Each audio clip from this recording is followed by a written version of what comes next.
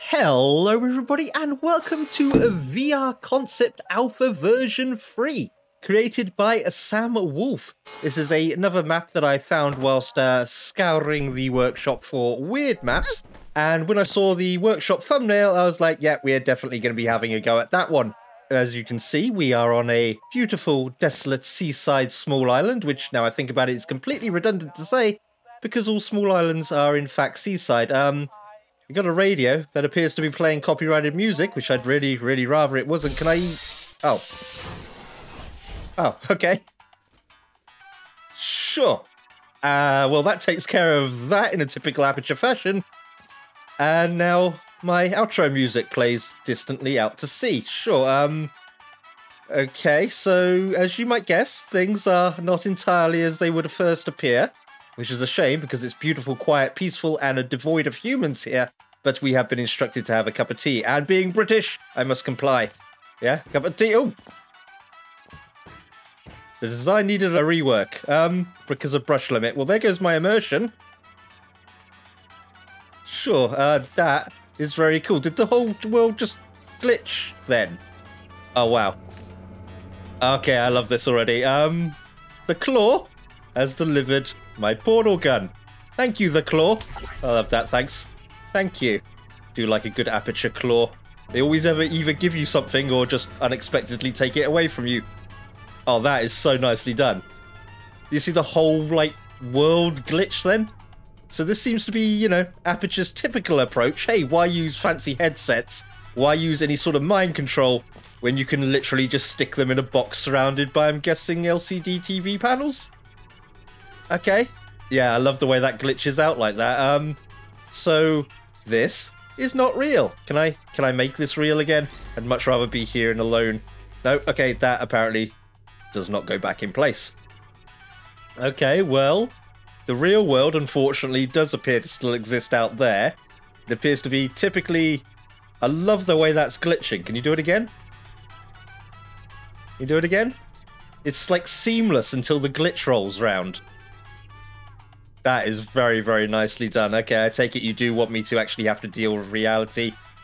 There appears to be sufficiently broken glass out there. We can stick a portal through. Typically, we need another panel, though, so... How do we... Ah, wait, everything's a panel, isn't it? Yeah, of course it is. Yep, everything is paneled. Does that mean we can't even enjoy the deck chairs? No, we can't get anywhere near them. What does that look like from... the other side? Can I peer around that? Okay, that is very cool. Alright, fine. Let's deal with reality then. Jump through back into normal world. You can win by getting outside. But what outside? Opening from the inside is now available. Okay. Oh, there's an arrow. An arrow pointing to, well, I guess the remote in the title. Press Control to toggle chamber states. Okay, do a little dainty curtsy then. And a clicking noise. Does you gonna do something with... there it goes. Okay, that is very cool and something I definitely want to go play with. Can we put it back and can we close it again at will? I'd honestly much rather go back into enjoying the fake reality in there. So we now actually have the ability to open and close this however we want, right? Oh, I like that the whole simulation is starting to break apart when you do that. Oh, it like actually visually downgrades. Yeah, that is very nicely done. Just into like two-dimensional textures and everything. Okay. So the only part that sort of really exists is the sand. Can we close that up again?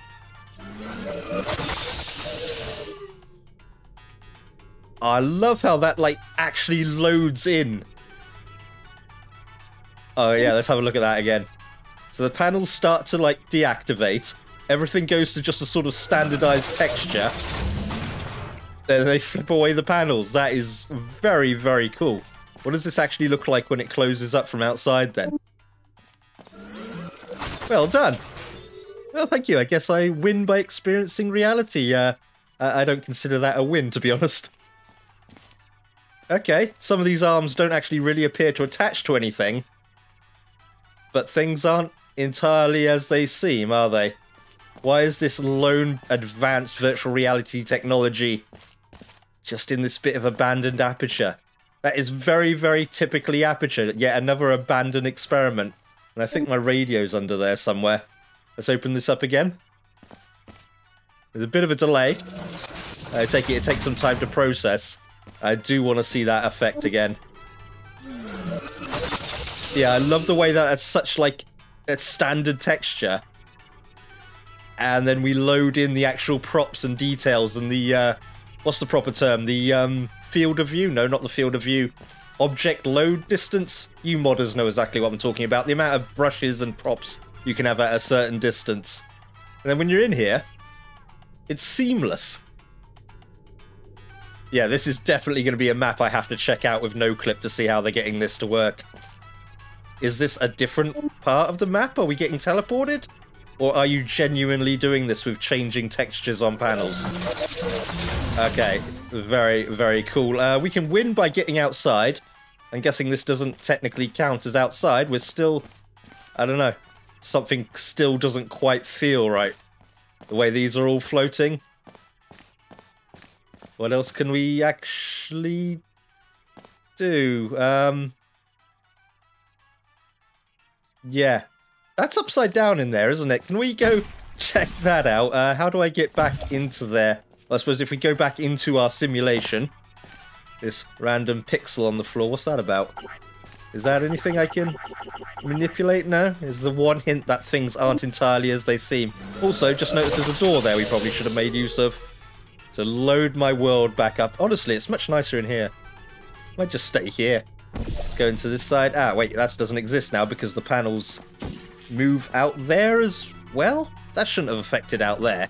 Okay, we get back into this part.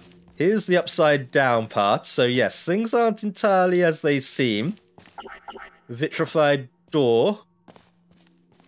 I guess we should actually go ahead and try out that door out there, right? Is there anything else I'm supposed to be playing with in here? No? Okay, well, let's go back into our simulation and desimulate then. And go check out what's going on with that other door then. Yeah, okay, so what's in through here? Thank you for volunteering. I feel like that's somewhere you put somebody who didn't actually volunteer, in all honesty. This is the other side of the upside down. There's a button down here. There's a switch here as well. What does the switch here do? That seems a little off. Oh. Oh, the switch actually loads the props? The switch loads the props in the part that shouldn't be fake. So wait, are they simulating themselves inside? And my tea's back. Can I have that cup of tea now?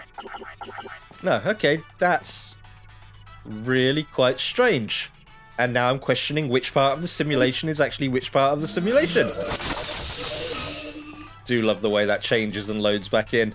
So they are actually there, but they're not actually there. So why not just fake a room? You could have just painted the walls instead of all this fancy LCD screen technology. Love the way that glitches out like that. Literally deloads the simulation and now the props are gone too. Okay, sure, there was another button down in here, wasn't there? What does this one do? And why is the water here? Why doesn't the wall exist here? I mean, it physically exists. Okay, is that a design choice? Is that a limitation of Hammer because of brushes? Or is the simulation inside a video game designed to keep us from thinking too hard? Probably best not to think too hard about it. So there's water here. Okay. Yeah. Let's get out of there. The simulation is actually starting to fall apart, isn't it? Anything else I can mess with? Why is that broken open? Can I put the props back? They come back again? They do. Yeah, that is very cool. I know this is probably all there is to it looking at it now, but I love the way this works.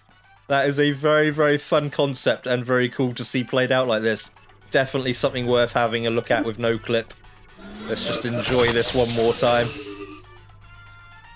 Yeah, the fact that it's like a basic texture and then it loads everything in and it goes seamless.